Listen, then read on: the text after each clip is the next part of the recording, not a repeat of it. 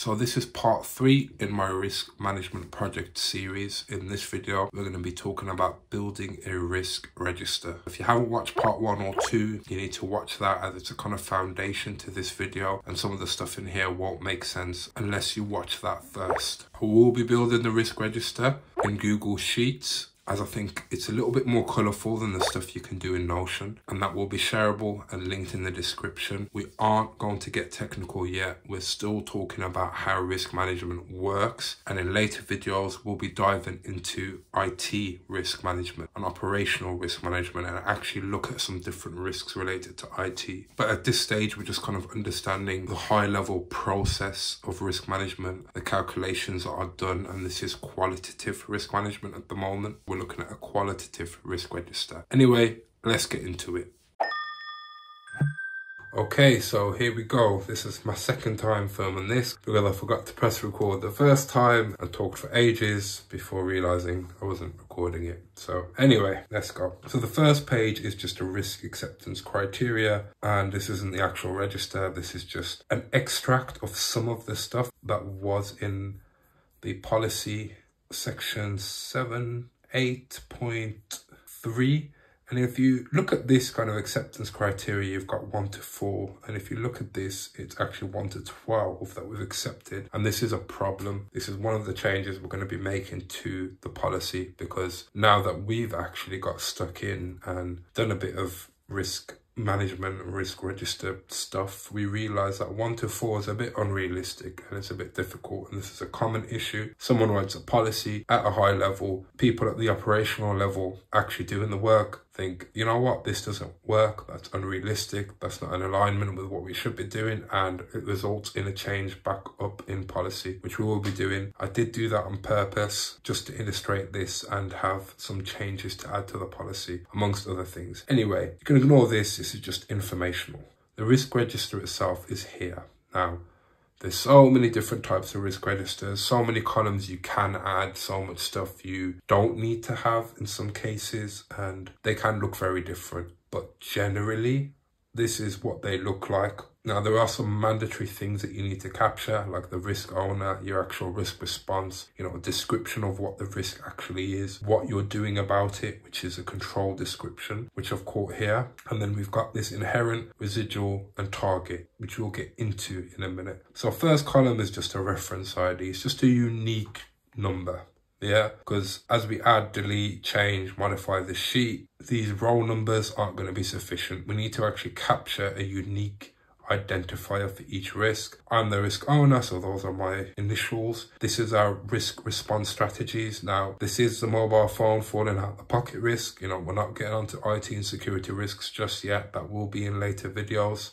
However, these are the 4 different options we have: accept, transfer, mitigate, and avoidance. And I've picked the same risk with 4 different things we're doing, and this isn't realistic because in reality you might have this risk once and you just decide to mitigate it or accept it or transfer it or whatever, avoid it. You're not going to have the same risk with 4 different things you're doing, because it's not really a response, is it? Yeah. Anyway, this is just for informational and learning project purposes. So the phone falling out the pocket. My pocket's too big. The risk is going to get damaged. What can we do about it? Now, firstly, the accept, as I've talked about before, is just, I'll accept the risk. If it falls out, it falls out. I'll have to buy a new one. Problem is, it's expensive. I don't really want to. So maybe we can transfer the risk. How do I transfer the risk? Well, primarily, why don't I just buy Apple Care? Insurance. So if it falls out, I'll get a new phone. I don't have to pay for it. That's transferring the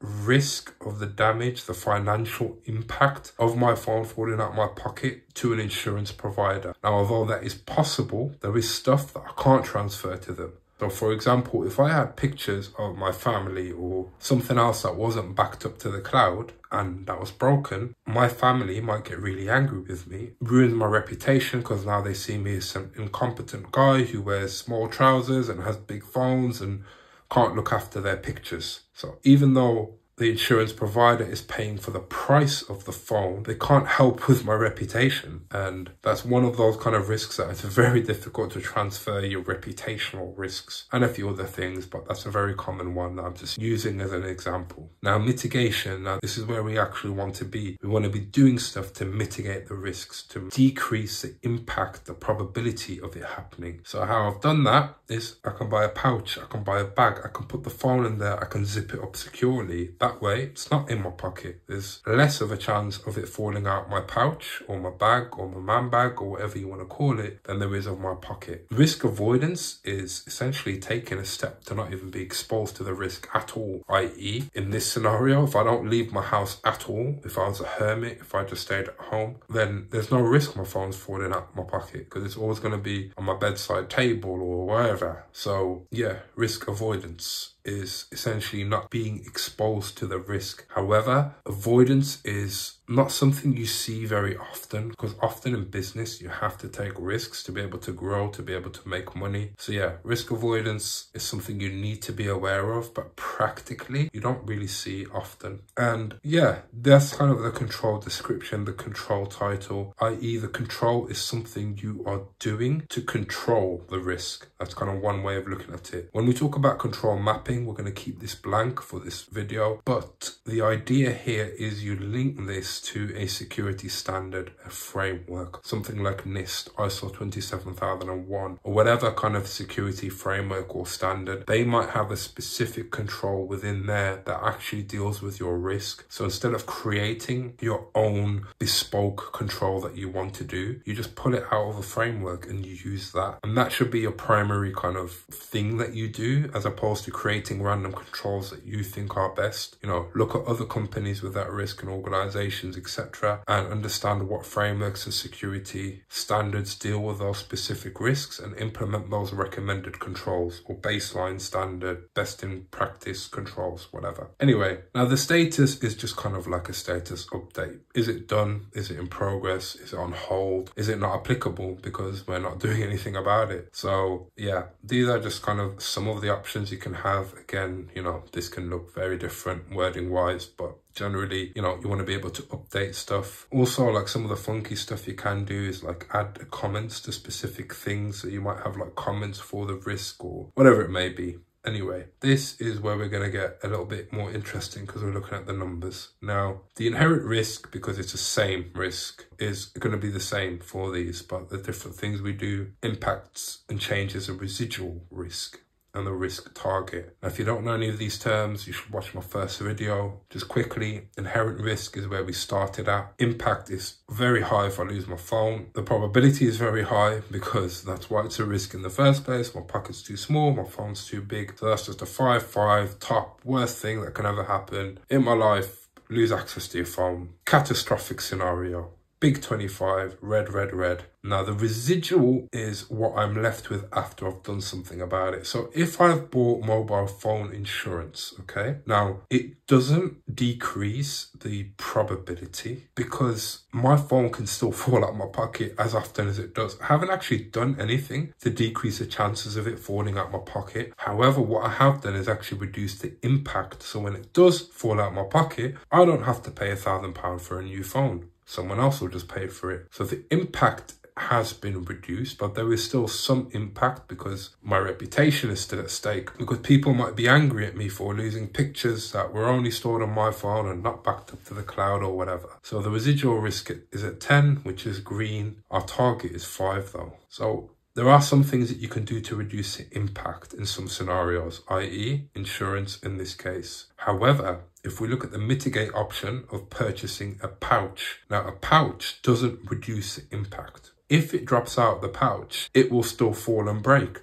So the impact's not actually been changed, but the probability has decreased because now it's less likely to fall out because of the zips and whatever else. So there are two ways you can kind of address risks, is impact and probability. Sometimes both. I could have said purchase a pouch and a new phone case. So there's kind of two controls or two things I'm doing there. The phone case would make it stronger, so it less break, i.e. reduces the impact. The pouch will reduce the probability, so that could make this a lot less. Now for this avoidance thing, there's no residual because the inherent, we've just decided not to do anything about it. So we can kind of ignore this as a mute, not relevant. One other thing I want to say is that, as you get through companies that have long, complex risk registers, you want to make it look pretty. You want to be able to tell a director or the CEO or the risk owner or high level, the board of directors or whatever, what is going on in the risk management function in 5 seconds. How do you do that? Through charts and visualizations. Let's say we had 100 of these risks. They're not going to have time to read every single one of them. They just want to know, how many do we have in total? Where did we start?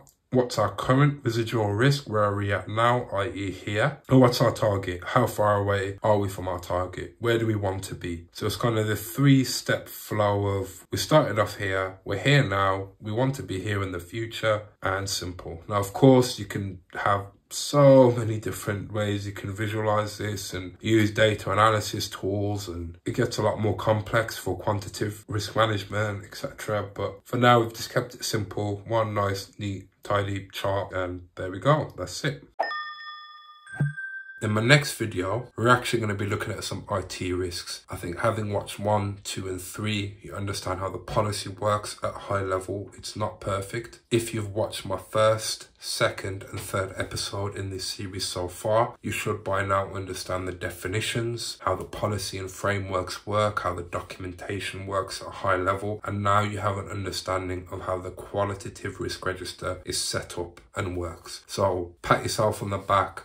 Congratulations, thank you for getting this far. You've kind of have the fundamentals of how risk management works. Now it's going to get a lot more interesting, because now we're going to be looking at some IT risks, some security risks, some project risks, operational risks, whatever it is, process risks. We're going to actually be looking at different things and how we would handle them in the real world. So far, I've just taught you how it works, how it's set up, and now we're going to dive deep and actually manage this as a corporate entity that actually handles risk management. So we're going to start off from my next video. We're looking at some IT and security risks, a few different types, a little bit more detailed on some of the things we can do. So yeah, stay tuned. Make sure you subscribe. Bunch of links in the description. Check them all out. And yeah, thank you for watching this. Thank you for all the likes, the comments, the subscribers. We hit 3,000 subscribers recently, so big milestone. Thanks for that. And yeah, stay tuned, and I will see you in the next video. And if you've gotten this far and you haven't liked the video, then I'm going to cry later.